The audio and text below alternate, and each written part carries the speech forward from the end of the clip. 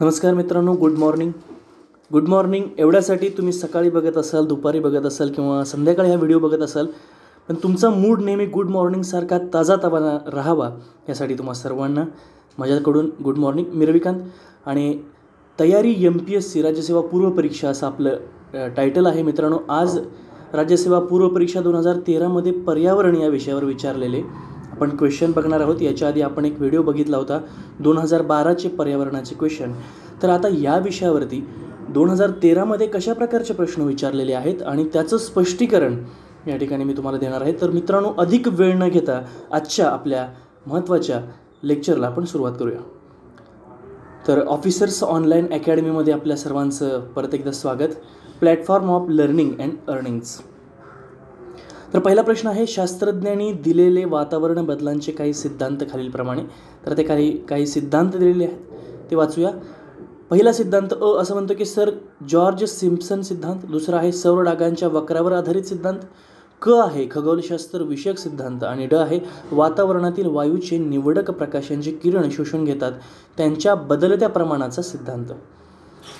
आणि वातावरण बदलाच्या कोणत्या सिद्धांतानुसार, आता वरीलपैकी 4 जे दिलेले आहेत त्यांच्यापैकी कोणत्या सिद्धांतानुसार 5 मूलभूत परिणाम ग्राह्य धरून त्यावर आधारित बर्फाळ प्रदेशातील बर्फाचे प्रसरण आणि आकुंचन यांचे गणितीय मॉडेल दिले गेले आहे.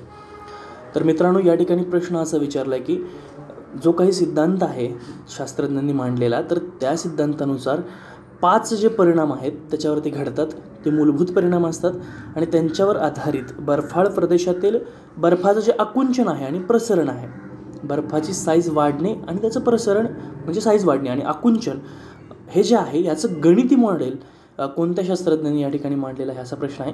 आणि याचं उत्तर आहे मित्रांनो खगोलशास्त्र विषयक सिद्धांत. त्या सिद्धांताचंच नाव आहे खगोलशास्त्र विषयक सिद्धांत. त्यानंतर पुढचा आपण प्रश्न बघूया, जैवविविधतेच्या ऱ्हासासंबंधीचे घटक कोणते आहेत. तर वापरातील बदलांमुळे होणारा वस्तीस्थानांचा ऱ्हास. दुसरा आहे प्रदूषणामुळे होणाऱ्या वस्तीस्थानांचा ऱ्हास. तिसरा आहे शिकार करणे. चौथा आहे रोग व साथीचे रोग पसरणे. आणि त्यानंतर 5वं किंवा आहे प्रजातीचा अतिउपसा. तर या ठिकाणी खालीलपैकी कोणतं, वरीलपैकी जी दिलेली कारणं आहेत 5, तर त्याच्यापैकी कोणत्या कारणामुळे परिसंस्था आहे त्याचा ऱ्हास होतो.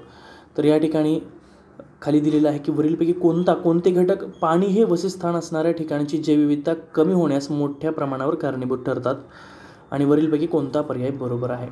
तर मित्रांनो, बऱ्याचदा असं होतं की आपण फक्त प्रश्न वाचतो की जैवविविधतेच्या ऱ्हासासंबंधीचे घटक आणि आपण डायरेक्ट उत्तराकडे बघतो. तसं न करता खाली दिलेला स्पेसिफिक पॉईंट आपण लक्षात घ्यायला पाहिजे. ते सांगितलं की पाणी हे वसतिस्थान असणाऱ्या ठिकाणाची जैवविविधता, ज्या ठिकाणी पाणी आहे अशा ठिकाणी जी जैवविविधता ऱ्हास होते त्यासाठी कोणती कारणं आहेत, त्यासाठी कोणती कारणं आहेत त्याचं आपण उत्तर बघूया, विश्लेषण बघूया. उत्तर क्रमांक 4 म्हणजेच मित्रांनो ब आणि ई म्हणजेच प्रदूषणामुळे होणाऱ्या वस्तीस्थानांचा ऱ्हास आणि प्रजातीचा अतिउपसा ही त्याची 2 कारणं आहेत. तर ती कशी आहेत आपण स्पष्टीकरण बघूया. प्रदूषणामुळे परिसंस्था नष्ट होतात आणि त्यामुळे त्यांच्या वसतिस्थानांचा ऱ्हास होण्यास सुरुवात होते आणि मानव आपल्या अन्नासाठी निसर्गातील अनेक गोष्टींचा उपभोग घेत असतो. त्यातून अनेक प्रजातींचा अतिउपसा करतो, ज्या ठिकाणी अतिउपसा होते. मासेमारी, औषधी वनस्पती यांचा मानव अतिउपसा करत असतो. त्यामुळे पाण्याच्या ठिकाणी हे 2 प्रदूषणामुळे प्रदूषण होतं पाण्यात आणि प्रजातींचा अतिउपसा म्हणजे ज्या काही नैसर्गिक साधनसंपत्ती आहेत, समुद्र असेल त्या ठिकाणी मासे किंवा औषधी वनस्पतींसाठी आपण त्याचा अतिउपसा करतो आणि त्या ठिकाणी मग ऱ्हासाला सुरुवात होते. त्यानंतर पुढचा प्रश्न बघूया आपण, भारतातील काही प्रजाती या ठिकाणी दिलेल्या आहेत. मग वाघ दिला आहे, भारतीय चित्ता, सॅलॅमेंडर, गिबन, माळढोक आणि 2 शिंगी गेंडा. तर या ठिकाणी मित्रांनो तुमच्यासाठी एक प्रश्न आहे की 1 शिंगी गेंड्यासाठी प्रसिद्ध असलेलं भारतातील अभयारण्य कोणतं, खाली कमेंट करून सांगा. तर या ठिकाणी प्रश्न असा विचारला आहे, पुढीलपैकी कोणती किंवा कोणत्या प्रजाती नष्ट झाली किंवा झाल्या आहे किंवा आहेत. तर याच्यापैकी ह्या 5-6 पैकी कोणत्या प्रजाती सध्या नष्ट झालेल्या आहेत याचं उत्तर तुम्हाला द्यायचं आहे. आणि याचं उत्तर आहे उत्तर क्रमांक 4 भारतीय चित्ता आणि 2 शिंगी गेंडा. तर भारतीय चित्ता व 2 शिंगी गेंडा या प्रजाती नामशेष झालेल्या आहेत. भारतीय चित्ताबद्दल आपण बघूया. भारतातून नामशेष म्हणून घोषित करण्यात आला आहे. हा एकमेव मोठा सस्तनशील प्राणी नामशेष झाला आहे. हा शुष्क प्रदेशीय भागात आढळतो. प्रकल्प चित्तांतर्गत इराणमधून चित्ता आणून राजस्थान आणि मध्य प्रदेशात पुनर्प्रवेश करण्यात येणार आहे. आता या ठिकाणी पुढं काय होणार आहे ते दिलेलं आहे की इराणमधून आपण चित्ता आणणार आहोत आणि राजस्थान आणि मध्य प्रदेशात त्याचा पुनर्प्रवेश म्हणजे परत त्या ठिकाणी त्याची वाढ या ठिकाणी करण्यात येणार आहे. तर 2 शिंगी गेंड्याबद्दल बघू. भारतातून नामशेष झाला आहे, हा आसाममध्ये आढळत होता. तर हा 2 शिंगी गेंडा देखील आसाममध्ये आढळत होता, पण आता हा काय झालेला आहे, नामशेष झालेला आहे. हा मित्रांनो फोटो आहे भारतीय बिबट्या किंवा भारतीय चित्ता आणि 2 शिंगी गेंडा यांचे हे फोटोज आहेत. तर पुढं आपण बघूया वनस्पतीपासून मिळवलेल्या सजीवांमध्ये सक्रिय असणाऱ्या संयुगांची यादी.